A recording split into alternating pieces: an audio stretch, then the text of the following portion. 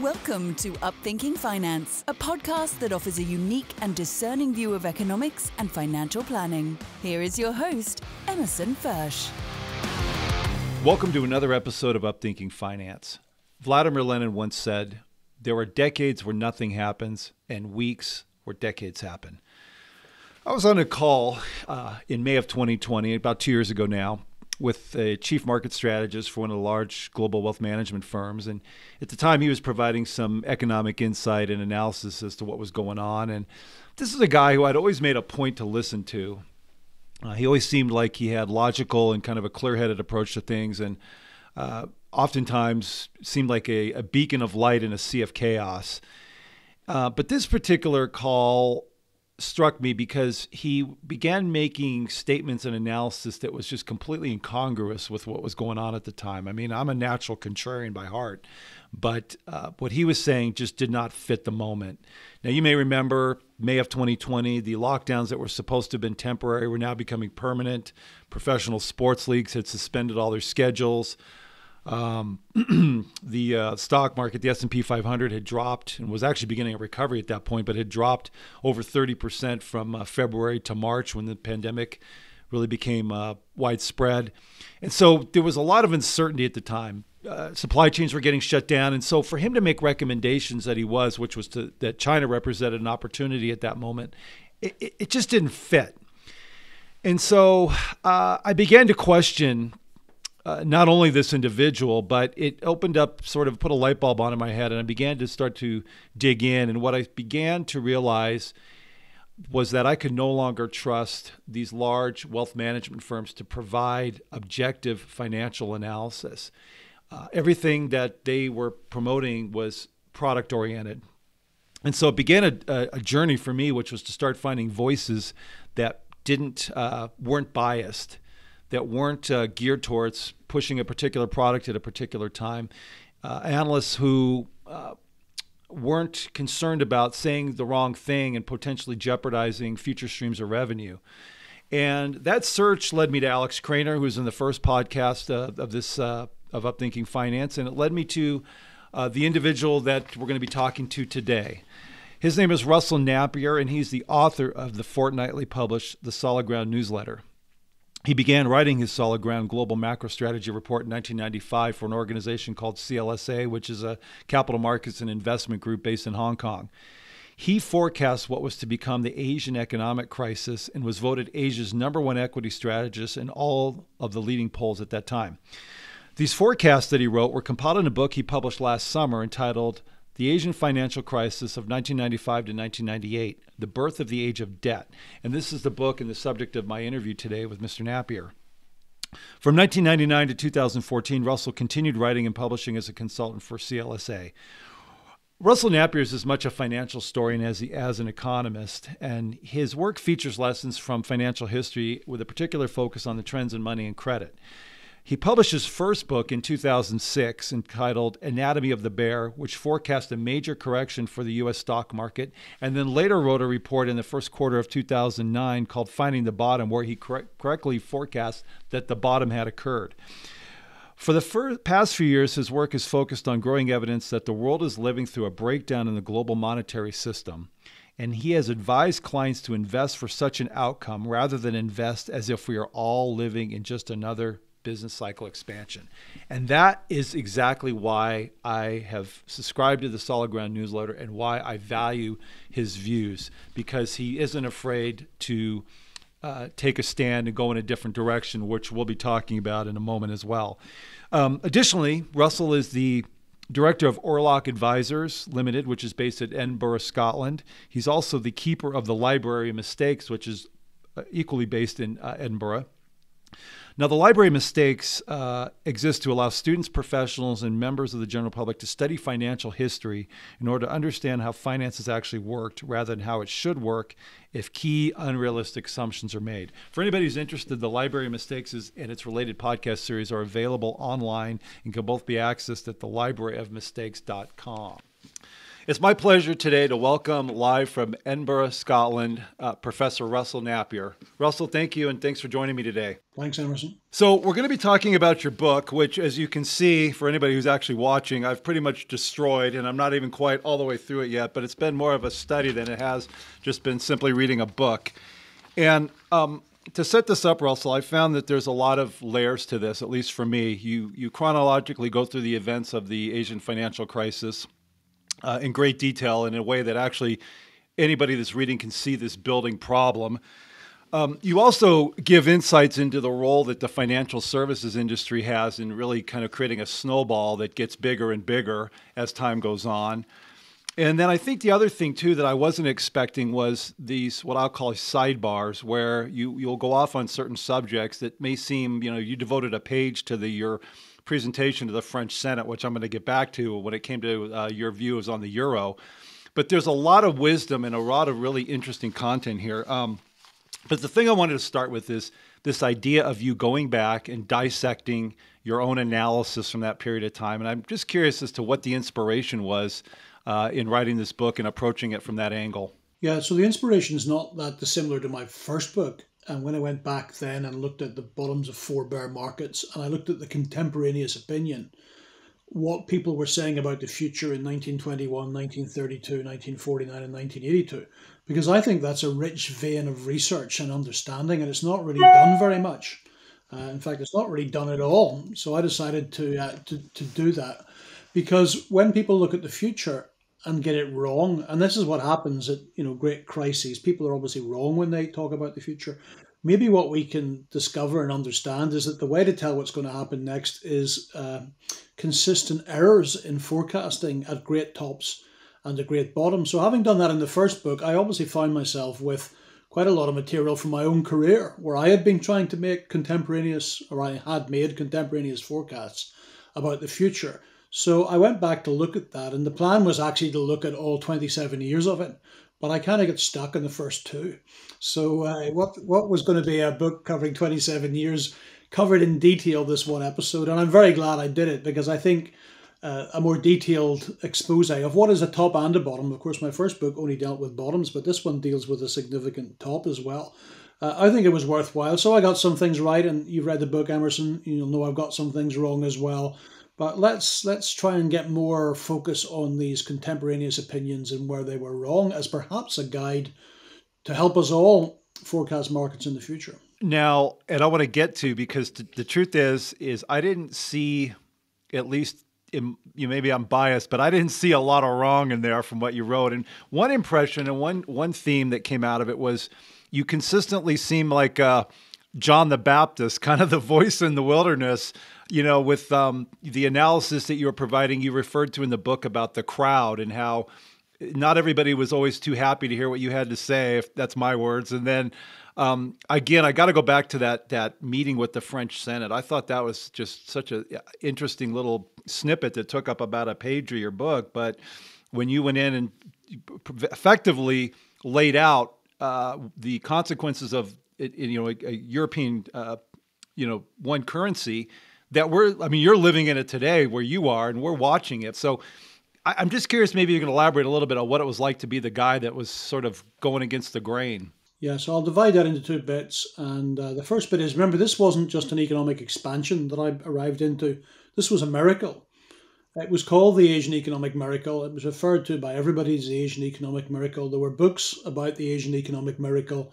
So it wasn't just about growth. It wasn't just about a normal cycle. Something truly unique was supposed to be happening here. So when you said that it wasn't, that was a very big thing. And of course, I was very young at the time, Emerson, as well, which didn't help to be so young and inexperienced and coming in. But there is a parallel there, isn't there? It comes from Hans Christian Andersen, and sometimes you have to be young and a bit naive to point this out. So all I was pointing out was really very simple. The reason there was a huge economic boom was because of the managed exchange rate regimes.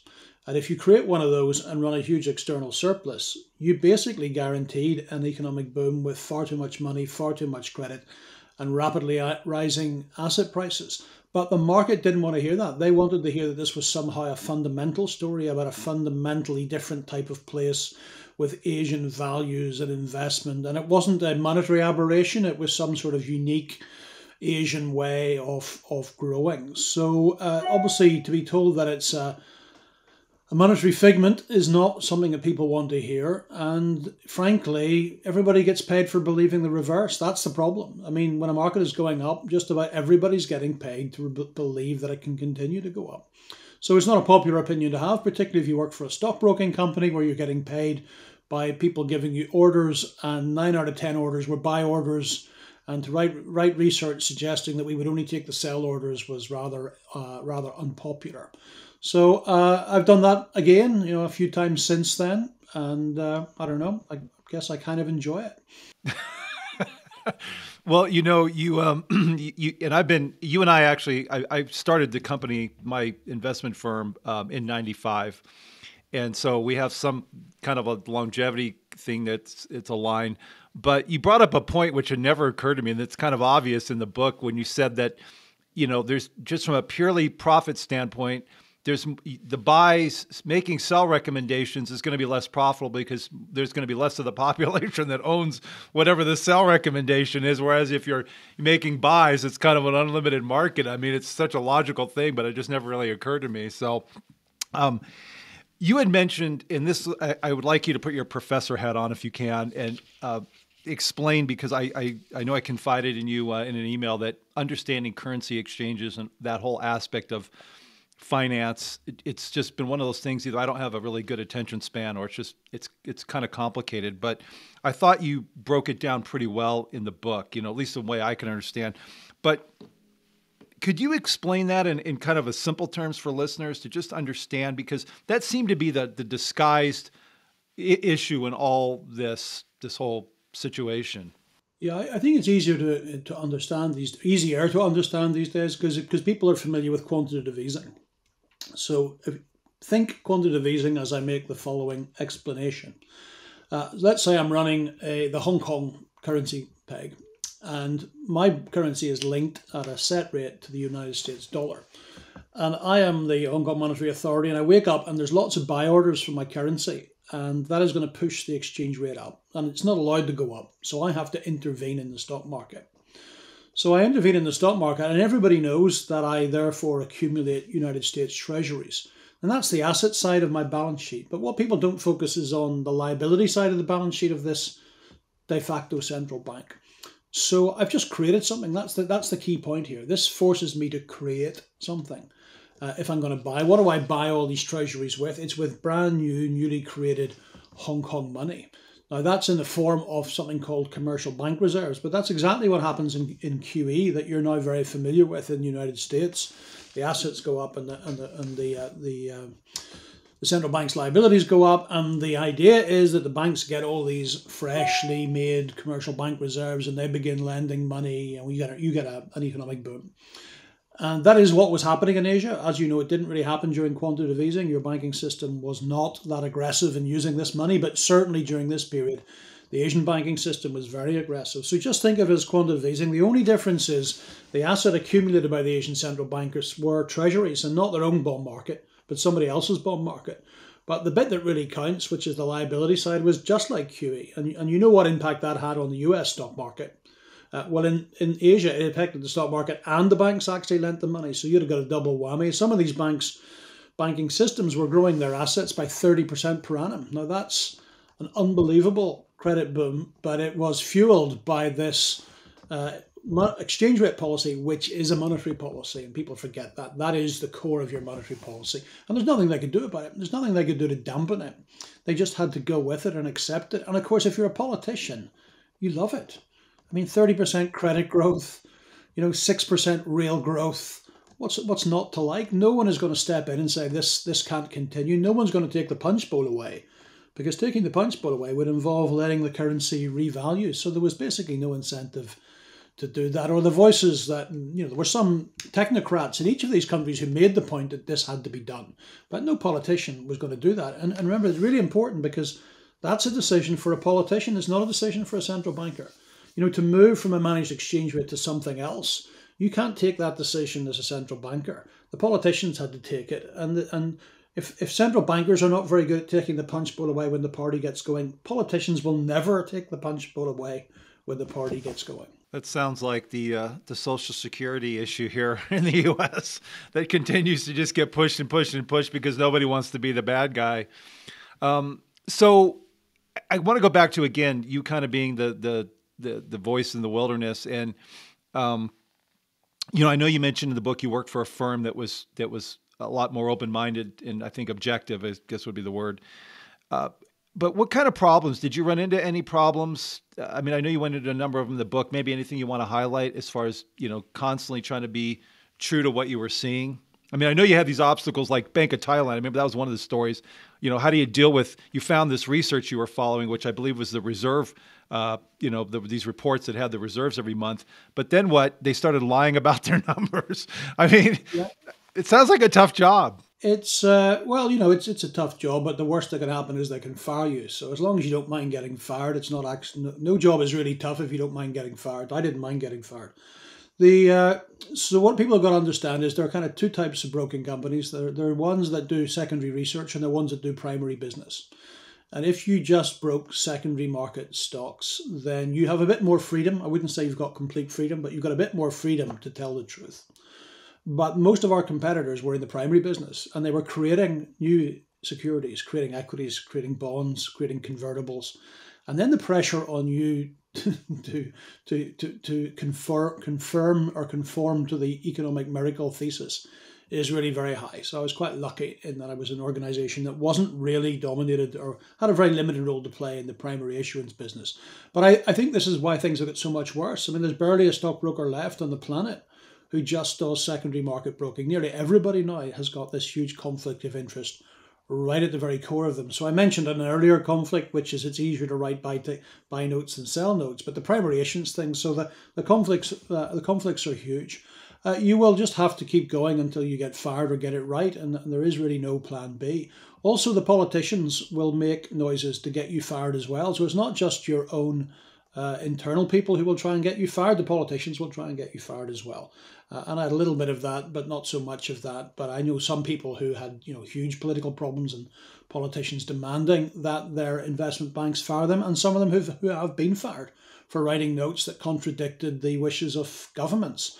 So this thing is deeply, deeply, deeply conflicted. And anybody who reads research from people like me or anybody else just has to understand the conflicts behind all of this. And I got lucky. I ended up in a firm where it was actually founded and run by two journalists. So they loved the story. Above everything else, they loved a good story. And they were prepared to go to bat for anybody with a good story. And if I'd been in any other organization, I think I'd have been fired. A point came to my mind, a couple of them actually. You reminded me, Robert Kennedy is one of my personal heroes, and he always talked about the lack of moral courage, and I think, to me, you strike me as somebody who's just really seeking for truth and understanding and try to communicate that. So, and this kind of gets to maybe the core of the book, but or at least the idea behind it, what you started with, which is the role of history. I mean, is that something that's always been kind of natural for you, this connection between going back to the past? I mean, is that just, or is that something that sort of came out of your career as you evolved? Yeah, it came to me because I have no formal qualification in finance, economics, or investment. I'm a lawyer. So I ended up in this business as a lawyer, as a graduate trainee, knowing nothing about it. And then I was sent on courses on economics.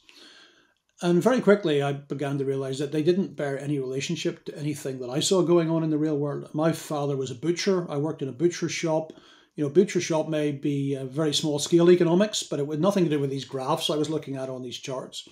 So I had to educate myself very quickly, and financial history was just a simple way of doing it. And I thought, well, this is, first of all, it's much more interesting than graphs in the economic textbook. Actually, I think it's much more useful, it's much more practical. And more importantly than that, it's the real world. It's not a stylized world where all human beings are efficient. We have homo economicus. And, I just did not see in the textbooks what I thought happened in real life, but it was everywhere in financial history. So, and financial history is full of great stories. I mean, really interesting stories. So I find it much easier to educate myself that way. And I've continued on that now for 33 years, and I've still got a lot to learn, but I recommend anybody who, even people who have the formal education in economics, finance, and investment, read a lot more financial history, particularly at the current moment, Emerson, where we are clearly putting a lot of politics back into markets, and geopolitics into markets, sociology into markets. And, those textbooks I was given when I was 25 or whatever, they'd stripped all of that out and thrown it away and expected me and everybody else to be able to understand economics without that stuff. So that's why I gravitated to financial history. I don't regret it. And just one final thing, I was very young when I read who James Grant is of Grant's Interest Rate Observer. Jim wrote in a book once, I think it was in Minding Mr. Market. He wrote the following. He said, in the physical sciences, knowledge is cumulative, but in finance, it is merely cyclical. It occurred to me why. I mean, I kind of know why. It's because we have the wrong incentives. But there's not really a good reason why we don't learn the lessons of the past. So I've tried to do something about that.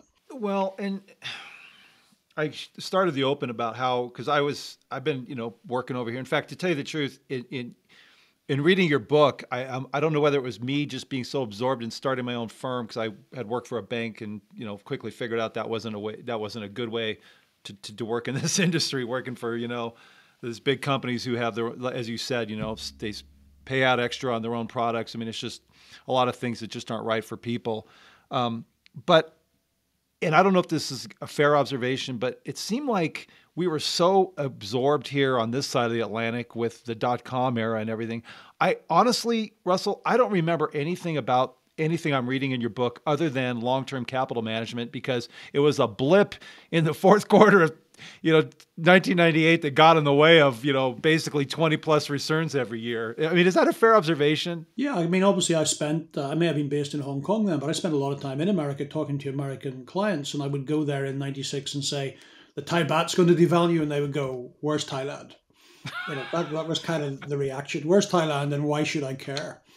And it was a very difficult question to answer because, it wasn't the Thailand that was important. It spread, but most importantly, it spread to Korea.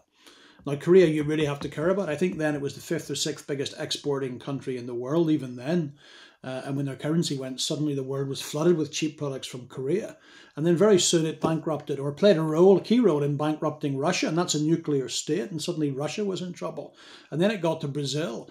So it was really only towards the tail end of that, as you say, it brought down LTCM, long-term credit capital management.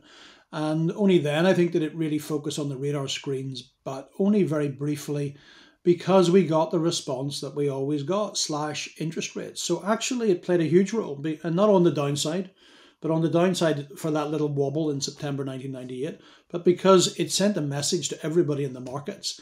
If something happens in the markets that is going to be bad for the American economy, Alan Greenspan will cut interest rates. There is a put. Now, some people would say there was a put from the day that Greenspan was put in place in 1987 because he cut interest rates when the market fell in October 87. But I think the real put was in 1998. And I had the good fortune to know Paul Volcker a little bit. And I once asked him a very arrogant question. I said, US monetary policy, where did it all go wrong? And he replied, LTCM. So that little blip, yeah, I agree, it was a little blip. I didn't think it would be a little blip for the US economy. I thought it would be more than that. But the reaction of Greenspan, I think, transformed the next 20 years. And there's lots in the book about other things that were transformed by the Asian crisis. But the response to LTCM, I think, just blew everybody away. Not that it was bailed out, because things get bailed out, but that the entire US monetary policy would be altered because one hedge fund was in trouble. People were just shocked by that, and they did the only thing that they thought was appropriate, which was borrowed like crazy. And so, okay, and I'm going to ask you, because you're an objective guy.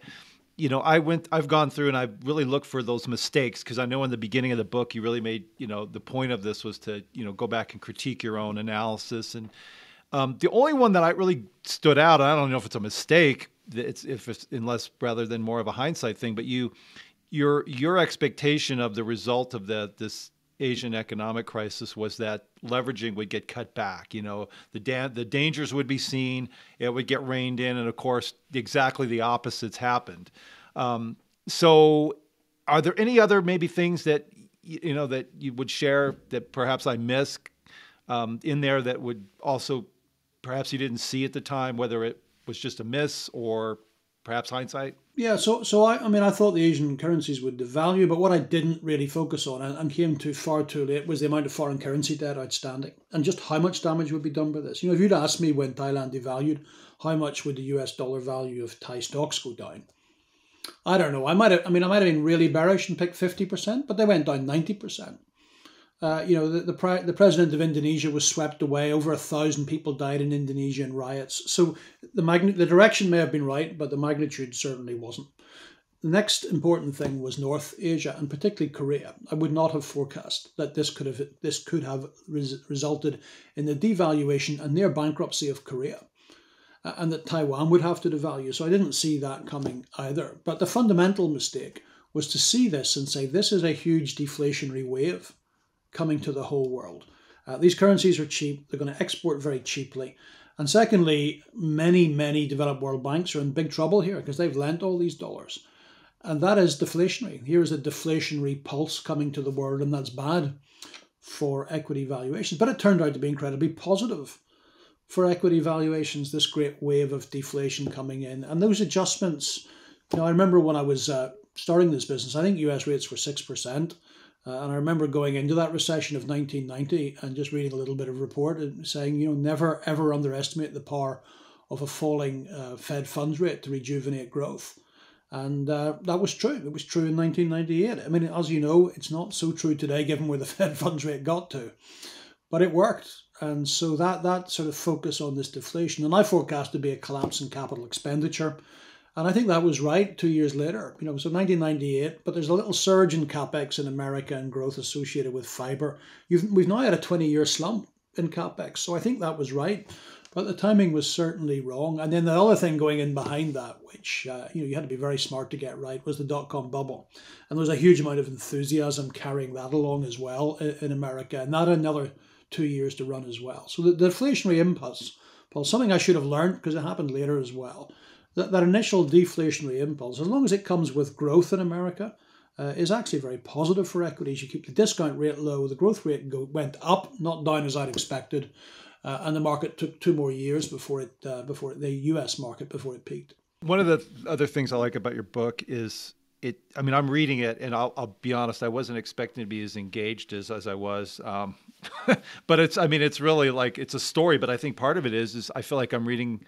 This could be, you could have written this last week, and these could be, there's just the parallels. I think that's what's really important and why I would, recommend people get it, because there's a lot to see. There's parallels, and you kind of see these, the kernels of a lot of the stuff we're dealing with today.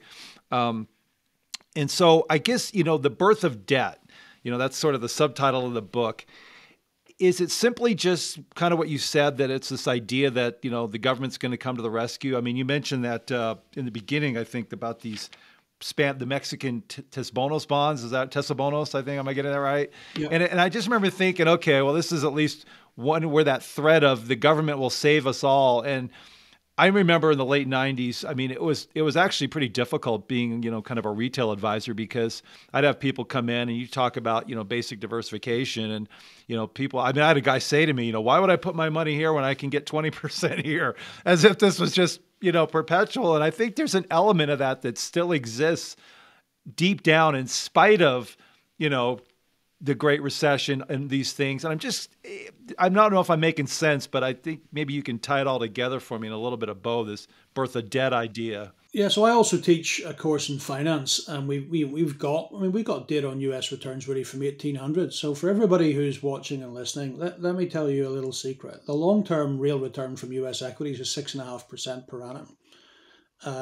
Don't tell anybody, because as you say, most people think it's 20. And the difference between the 6.5 and the 20% people think is the opportunity for salespeople. And salespeople grab that opportunity with both hands. So often in a bull market, people believe the annual return is 20%, but it's 6.5. 6.5 real, by the way, makes you very rich with the joys of compounding. So it's not to be snubbed, but it's not 20%. Now, one way you could, how can I get a return above 6.5? Gear, add debt. So with people believing in that, they have on the whole tried to put a little bit of gearing in to try and get that extra extra thing. But it's not just about LTCM. It's not just about central bankers. The key thing that happened here was the monetary system that emerged from this crisis. So Paul Volcker used to call it the hybrid system.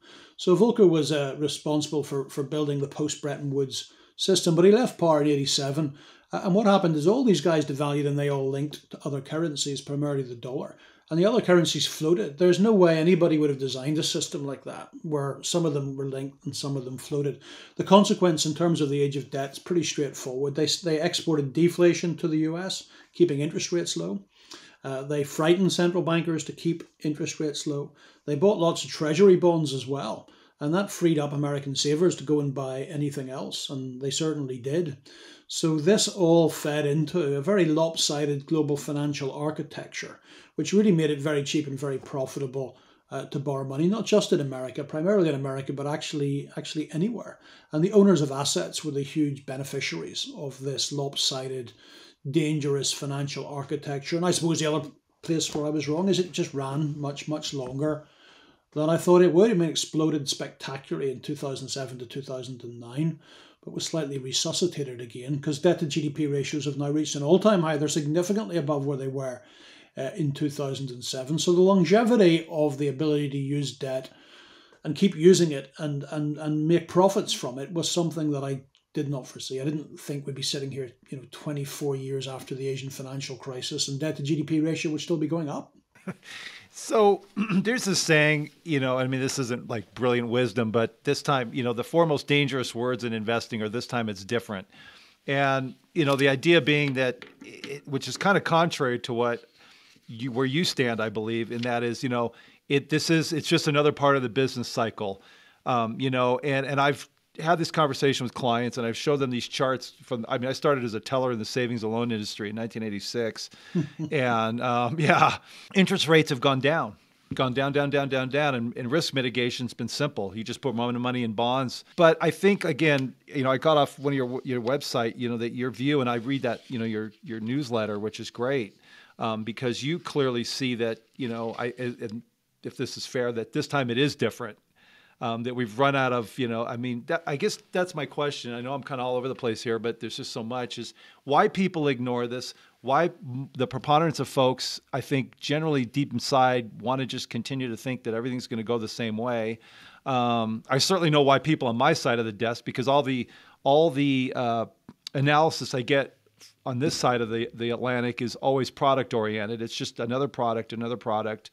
And that's what I've appreciated about you is you don't come from that place. The book sort of lays it out, but where do you think, if it's not unfair to ask, where is this going to end? Because at some point, you can't keep lowering rates. I mean, at some point, all this, it seems like it has to just come to a head. Yeah, so sometimes it is different because the structure of the system changes and the structure of the monetary system changes. I mean, the day that Paul Volcker was made chairman of the Federal Reserve, guess what? It was different.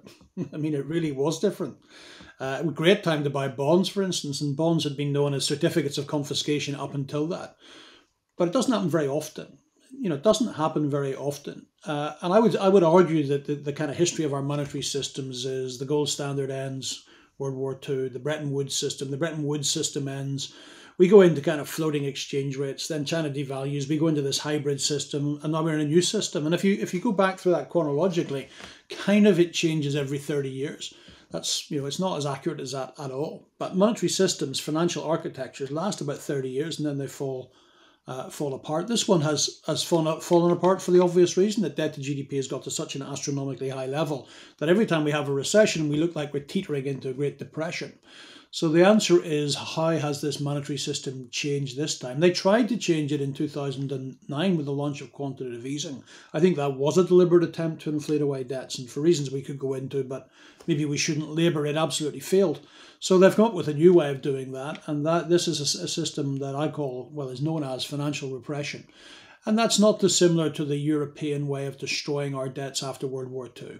And so we get a rerun of that, but it's such a radically different system than the hybrid system we've had since 94, or the floating system, or even the Bretton Woods system. It's such a radically different system that we just have to learn new rules to cope with that. So for those people who say this time is different is always dangerous, I use two words: Paul Volcker. Then my new response. Thank you for that. So I guess in kind of just sort of wrapping this up, for people who would like to read this book, what would you say to them as far as just helping get them up to speed and maybe opening their eyes to, because one of the other things that was in your content was it just seems like people don't want to see, there's this constant denial of either an honest opinion or just the reality of what's going on. I mean, like I said, I'm no currency, expert, but when I read the part about Thailand, Bank of Thailand, I think it was, changing the currency that their securities are linked to. I mean, to me, that's like an obvious red flag that there's a problem. So I guess maybe if I were to ask you to humbly, I don't mean to put you on the spot, but what the benefit of reading your book, particularly today, because you published it last year, obviously for a reason. And I think you couldn't have picked a better time. Yeah, I mean, if there are a lot, I mean, obviously I think there are lots of lessons in the book, but the one that I think is particularly current relates to China. So readers of the book, and I mentioned earlier that I didn't see this coming to North Asia, and Taiwan is in North Asia, and Taiwan had a large current account surplus, 3% of GDP. It had the third biggest foreign exchange reserves in Asia, which would have had it in the top 10 in the whole world. So it looked like a bit of a fortress. And we all woke up one morning in October 1997 and it devalued, and everybody was scratching their head. Those numbers are not dissimilar to China. China obviously has the largest foreign exchange reserves in the world, but its current account surplus is almost gone now. Hard to work out exactly where it is because of the the vagaries of COVID, but it's almost certainly gone. I think China's in a very similar situation to Taiwan, and we've got a capital exodus. Foreigners have liquidated quite a lot of equities, but they're liquidating even more Chinese government bonds. The story on Bloomberg today is that the Chinese have stopped publishing the data on just how many bonds that foreigners are selling. I don't even know if that's true, but it's quite an interesting, when you go back to the central banks obfuscating the data, if indeed they've stopped doing that, it's never a very good sign. So if you don't run an external surplus on your managed exchange rate, which is where we were in Asia, and capital starts to leave, it tends to tighten monetary policy. And then the question is, how robust is the domestic system? If it's really robust, like the Hong Kong system turned out to be very robust, house prices collapsed, wages went down, banks were rock solid. But if it's not a robust system, if it's overgeared and interest rates go up and credit is less available, then you find yourself in trouble. Now, we already have that underway in China, particularly in the residential property market, with some fairly high-profile property developers defaulting on their debt. So I think, there are lots of reasons to read the book. There's a nice cast of characters in there, of course. President Bush appears at one stage. One of the world's most famous cricketers is in there, and a great footballer. And so it's a little bit of a personal story. So I hope it's amusing in parts. But for those who want to read it to try and sort of manage their money just in the near term, I think it hopefully helps you ask the right questions about China. You still got to find the right answers. But that's the beautiful thing about financial history. Does it give you the right answers? Perhaps. Does it give you the right questions? Absolutely. And it gives you much better questions than you get from reading textbooks. I believe there was also a Michael Jackson reference in there too, if I'm not mistaken. Michael Jackson, that was an amazing moment because capital was flowing into Korea. That was one of the reasons that I turned bullish in 1998. But one of the huge inflows of capital, I can't remember how much it was, but it was going to be Michael Jackson building a Neverland in Korea. And it turns out he was very friendly with the president. I think he was at the president's inauguration. And how he came to be friends with the president of South Korea, I've no idea. But anyway, that particular flood of capital to build Neverland in South Korea, and that one never happened. Many other things did happen, but that particular one didn't happen. So Michael Jackson appeared as well. You have a great sense of humor, and it actually is a fun read. And I think that's probably another thing I would have brought up in the beginning is just you really pull people in. It's not just kind of a documentary. It's really an experience that you went through. And even that moment with the people in Argentina and their currency board. I mean, it's just, you can see yourself. I could see you there, dealing with these people who just don't want to hear what you have to say. And what was remarkable about that, and I was saying the currency board system wouldn't hold up. The currency board system did hold up for a few years. But those same people went through absolute hell to retain it. I mean, it was gross deflation, gross contraction. They were absolutely determined. And one has to kind of admire the determination, even though in the long run it didn't work, because everybody else was kind of blown away. But they stuck with it. And we never got to mention that story on the on the European Union. When I was talking to the French Senate when they came to Hong Kong to investigate this, my proposition to them is this crisis was a product of currency manipulation, that it allowed these imbalances to build up that we have discussed. And if they did the same thing in Europe, they would also build up these debt and credit imbalances. There would be huge arbitrage opportunities. And of course, that's exactly what happened. This was 1998. The currency wasn't launched for another year and a half, summer of 98. They built those up. They all unwound, and we had the European sovereign debt crisis. But they, as you know, the peculiar thing about the story is, as I was explaining, that this would be a dangerous thing and it would create all sorts of havoc.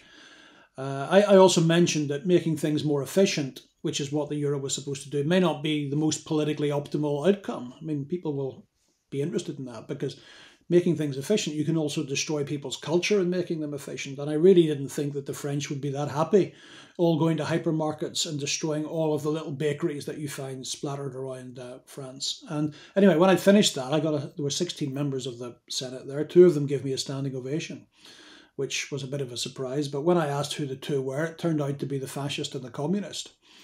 And my lesson from that was that if you put a euro in place in Europe, create all these imbalances, and also play this role in demolishing something of the culture of Europe, nothing to do with the European Union, to do with the single currency. This was the next step, that you would create not just economic crisis and credit crisis, but you would create political extremism. Now, I guess people have lots of reasons why we have political extremism in Europe, but as of the first round of the French presidential election, 53% of the people voted extreme right and communist. And that doesn't get you into power in France because the president won. But I think it's a product of the single currency, and no doubt many people disagree. And the single currency is still there. So it hasn't finished. This wrecking ball of European society hasn't finished. So that is not an anti-EU story, by the way. That is an anti-Euro story. And I think we conflate them at our peril. And perhaps we can go back to something less dangerous in terms of a European Union without a Eurozone. But this was one of the biggest mistakes, not just in monetary history, but in political and social history. And the consequences are still with us, and they will get worse. Thanks for bringing that up, because that caught me off guard, and it really showed how it's not just money, and that's kind of the whole point of this podcast, is connect people and relationships and the human side of how capitalism and, just policies and things affect people. I don't know, any last words for people just on what you're doing, upcoming projects, the Library of Mistakes, anything you'd like to add? Yeah, so, I know the Library of Mistakes is in Edinburgh, but we're doing podcasts now, and we're videoing our lectures, and you can find those on YouTube, so you might enjoy those. You can always, our entire catalogue's online, so you can just go in and, say, put in the word inflation, and then all the books with inflation in the title will come up, and, you can buy those online. Secondhand books in finance are very cheap, by the way, Emerson. They're not expensive investments, so I recommend that you do that. And if anybody in America wants to open a Library of Mistakes, we will help. I did spend some time in Manhattan. I won't say who I was speaking to, but I was speaking to someone in Manhattan who may have the means and the opportunity to open a Library of Mistakes. And I did a 30-minute pitch. He didn't say anything. And after I'd finished, he said, "This is Manhattan. We don't do mistakes." Yeah, and therein lies the problem. Yeah, and what could I say except time to go somewhere else. Yeah, well, I appreciate I found you through Alex Craner over in Monaco. I don't know if that name rings a bell, but he recommended a handful of people to follow as I was starting this journey to try to find people who weren't afraid to speak their mind and say what they're seeing, not worry about future revenue streams from, companies or countries. And, he led me to you, and I will tell you, I appreciate the newsletter. I appreciate the candor. It's refreshing to find somebody who's not afraid to just say, get your money out of China.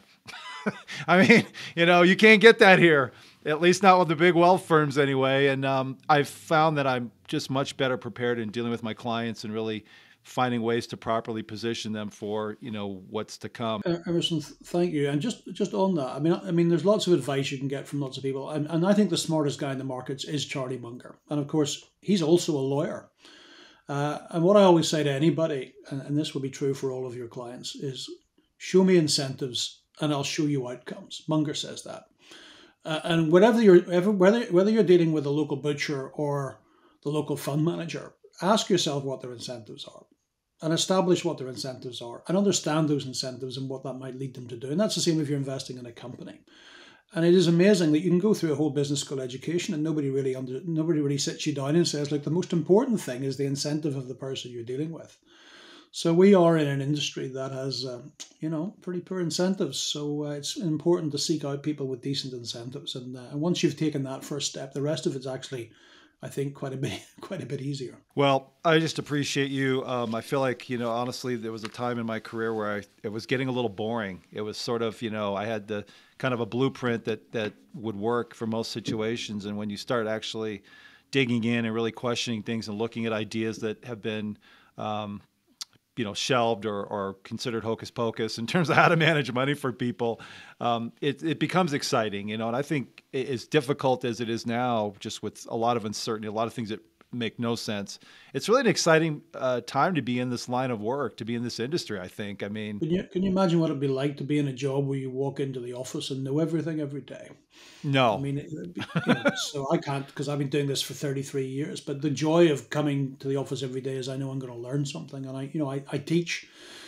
My job is to teach, but teachers should never say that they believe they know everything. So what a great job we have to, it's scary and it may be a very difficult time for savers going forward, but we are learning all the time, and that's the good thing about it. Well, I appreciate your time, Russell. It's been a pleasure. And if I want to let any of my clients that are listening know, I've got a few extra copies of Russell's book. And if you're interested, I'll be happy to send you a copy. So thanks again for your time tonight. I really appreciate it. Great. Thanks very much.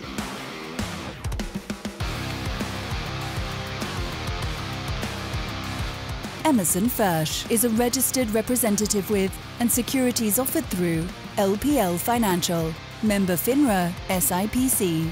Advisor services offered through LPL Financial, a registered investment advisor and separate entity from Capital Investment Advisors. The opinions voiced in this podcast are for general information only and are not intended to provide specific advice or recommendations for any individual.